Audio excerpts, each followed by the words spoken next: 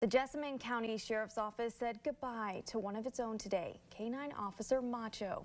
The department took to Facebook to share the sad news. Weeks ago, Deputy Gentry, who was Macho's handler and caretaker, noticed he wasn't acting like himself. Veterinarians diagnosed Macho with cancer, only giving him weeks to live. Deputy Gentry made a difficult decision to end his suffering. Law enforcement officers and K-9s were present today to give Macho a proper farewell, which the department says he deserved as one of their most valuable members.